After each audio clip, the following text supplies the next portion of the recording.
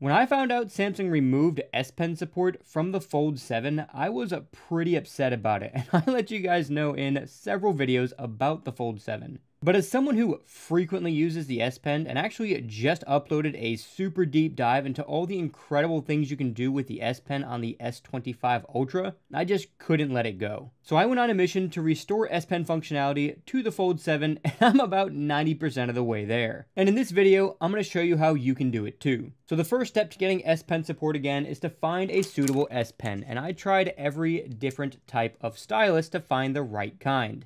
And one of the most important features on the stylus is that it needs to have a fine tip, like the original S Pen. Because if you're just using one of those rubber tips that's the size of my pinky, then you might as well just be using your finger anyway. So that narrowed it down to these 3 different types of stylus. These 2 are the 2 different types of active styluses I could find. They have the finest point tip because there's actually a little battery inside of the stylus, and that sends a small electrical charge to the tips so you can use them on the phone. And I was really excited to be using these as a stylus on this phone because of how fine the tips are on both of them. But when I tried using these pens to draw, when I drew a diagonal line, I learned really quickly that these are not going to work at all because of these squiggles that happen. And this is just one of the issues of the active styluses in general. So it doesn't matter which active stylus you find, you're going to have this problem, so you can't get one of these. So that leaves this style, which still has that really fine point tip, just with a disc at the end of it. But keep in mind, the width of the disc is not the touch area, it's that fine point in the middle. And I've noticed that I could get really accurate lines with this one. Like if I draw a diagonal line here too,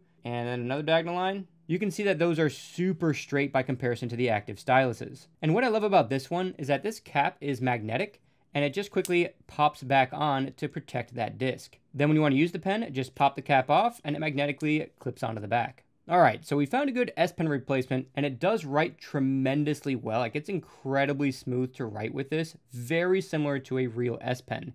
And especially going over this crease in the middle, you can't even feel it with this particular S Pen, thanks to that little disc there. But finding an S Pen replacement is only part of the issue, because drawing is not the only great part of the S Pen. There's a lot of other really good features. And the first feature we need to add back in is the screen off memo. This is the feature on the S25 Ultra where when you take your S Pen out, you can immediately start writing on the screen. And then when you tap save, that'll be saved to your Samsung Notes. Well, I found a way to do something very similar on the Fold 7. So the first thing we're going to do is go back to our home screen, then our applications, and we're going to find the Samsung Notes application and long press it. This will bring up shortcuts to specific parts of the Samsung Notes application, and while you can just tap something like Write with Pen to immediately start writing with the pen, there's a much better way to do this. So if we go back to the application again and long press it again, we can actually long press on these shortcuts and add them directly to our home screen. So now with a single tap, I can get right into note taking. And since this is a capacitive stylus, it also works with the cover screen. So if you ever need to take a quick note, you don't even have to unfold your phone. Just unlock it, tap the shortcut, and immediately start writing. Taking a look back at the Fold 6 with the real S Pen, another really awesome feature was the ability to convert handwriting to text in real time. Well, on the Fold 7, there's no real-time text conversion within Samsung Notes, but there is this option here. If you tap this, it'll select everything that you wrote, and you get an option here to convert it to text. If I tap this, it'll convert it all to text and give me a little preview here. I can then tap these 3 dots in the top right corner and tap Edit if I need to make any changes to the text. Then I can tap Done, then tap Add To, and then just do New Page Before. And that'll take all that handwriting and convert it to digital text in the page before it. So if I scroll down a little bit, you'll see the original handwriting right there. But if you want to take this a step further and have true real-time handwriting to text conversion, then there is a way to do that using the keyboard. So if I scroll back up here and just tap to start typing, there's an icon on your keyboard right here with a little T and a pencil. If you tap this, it turns your entire keyboard area into a writing canvas. And everything I write in this area is going to be converted in real time. And what's great about this feature is that it works in any application. And that's because the feature's built into Samsung's keyboard. So if I go to my messaging application, for example, you'll see that I still have the writing panel up, and I can start handwriting a text message, email, or anything else I need. And here's a quick bonus tip. If you notice that it's not converting your handwriting fast enough, like you can just write too quickly and you find yourself waiting for it to recognize your handwriting, you can actually just tap this little back icon right here, then tap the settings on your keyboard, then scroll all the way to the bottom, and tap handwriting, Then recognition time, you can select a faster time to speed up recognition. I don't recommend going to 0.1 seconds unless you're like an extremely fast handwriter, because that recognizes way too fast. 0.3 would probably be the fastest you'd want to go. And here's an example of how fast that would be, just to give you guys an idea of the difference. And when you want to switch back to the regular keyboard, just tap the T icon again, or you can tap this keyboard icon in the bottom left corner. Another really useful S Pen feature on the Fold 6 was the ability to just hold the S Pen button down and drag across photos and videos to select them, and this was just a much faster way to make those selections. Well, you can actually do something really similar on the Fold 7 by just long pressing on a photo or video until it's selected, then dragging in any direction. And now I can just drag across any other photos and videos I like to select. So while it's technically a bit faster with the official S Pen, it's still doable on the Fold 7. And just so you guys know, you don't need the stylus in order to do that. You can just use your finger and then drag in any direction you want. Another huge S Pen feature on last year's Fold 6 was that if you wrote down things like phone numbers, emails, websites, or even math equations, then tap this reading icon in the Samsung Notes application, you'd be able to hover your S Pen over those and get shortcuts for each of those different things. So if I tapped this internet shortcut, it would open up that website in the internet browser. And the same is true for quickly dialing a phone number, sending an email, or even solving math equations. But hovering is not something you can do with a capacitive stylus on the Fold 7. So instead, all you have to do is convert those handwritten notes to text notes like I showed you earlier. Then you'll be able to tap on them, then just tap Open Link to perform the same functions as you got on the Fold 6. Now, math equations is a little bit different, and in case you're wondering why this would be useful, this is extremely handy for contractors who need to get square footages of different areas so that they know how much material to order. So if you're a contractor, you can just write the names of each room, write the dimensions down, then tap these 3 dots in the upper right corner, then tap Turn on Math Solver.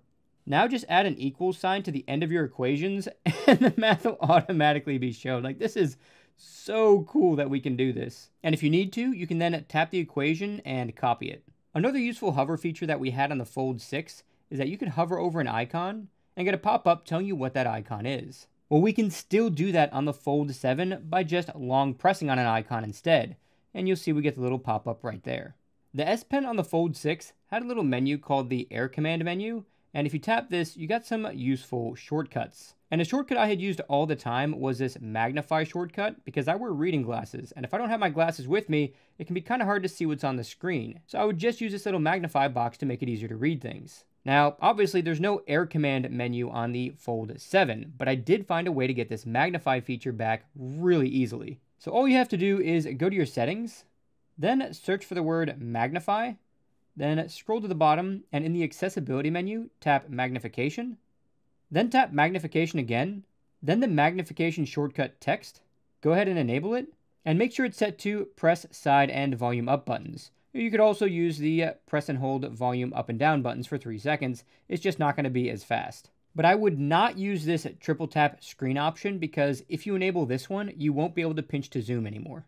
So with just this option enabled, if I press the side key and volume up at the same time, it'll bring up this little zoom window. And if I grab this icon, I can actually drag that around the screen.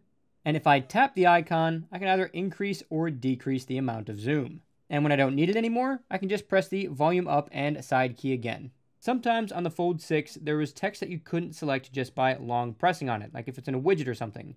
But if you had the S Pen on the Fold 6, you could just hold the S Pen button down and drag across the text to select it. Well, guess what? I found a fix for this too. So on the Fold 7, we're going to swipe in on this handlebar and bring out our Apps Edge. This should be on by default, but if it's not, just go to your settings, then scroll down to Display, and scroll down until you get to Edge Panels, and make sure this is enabled.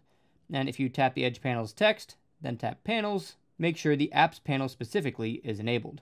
So now that this is enabled, if you ever want to select unselectable text, just tap AI Select and draw a box around the text you want to select. You can then tap this T icon and it'll select the text. And if there's only a small amount of text you want to select, you can actually just draw a line through that small section, then tap the T icon and you'll select just that section. Another great feature that was built into the Air Command menu on the Fold 6 was an app called PenUp.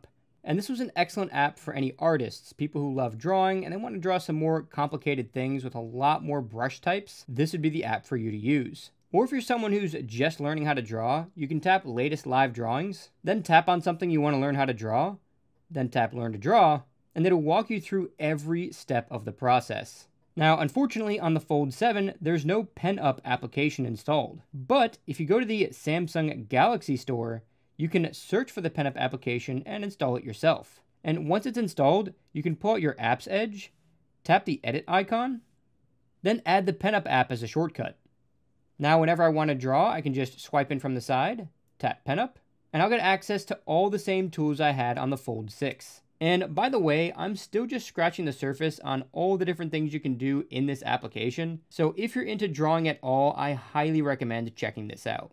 This stylus also lets you do all the normal pen type things, like marking up documents, signing PDFs, and whatever else you'd need to do with a pen. Now, there are a few caveats with using this as an S Pen. Like, for starters, it's significantly larger than an official S Pen. But one of the bigger issues is that there's no palm rejection, so you can't rest your palm on the screen and write at the same time. So this is something that is going to take a little bit of getting used to. Now, if you're an artist who wants to do a lot of drawing on the Fold 7 and you really need that palm rejection, you can get a palm rejection glove, and that'll allow you to rest your hand on the screen while you draw. And the most obvious issue is that there's no physical S Pen button, but I already showed you guys a bunch of workarounds for that already. So if you're okay with those caveats and you want to pick up this pen for yourself, I'll have an affiliate link to it in the description and pinned comment. In my previous coverage of the Fold 7, I said that it may not be worth the upgrade because of the loss of the S Pen. But now that we have about 90% of that functionality back for the Fold 7, I don't think not having an S Pen is a reason not to get the Fold 7 anymore. And if you want to pick up a Fold 7 now that this functionality is back, I have an exclusive bonus discount for you guys on top of the pre-order deals that you can get with the affiliate links in the description and pinned comment. Just know that the discount only lasts for 30 minutes, so if you see that it's removed when you go to checkout, just come back to this video, click the link again, and the discount will be reapplied. And I know I've said this before, but since those are affiliate links, it does really help out the channel, and I literally wouldn't be able to afford all the products I review on this channel without you guys using those links. So again, just wanted to say a massive thanks to you guys. And if you're still on the fence with the Fold 7 and you want to see my list of pros and cons after using this device for a full week, you can check out this video here. And don't forget to subscribe and turn on notifications so you don't miss more deep dive Fold 7 coverage. That's it for this tech episode. Jesus loves you guys, and I'll catch you in the next one.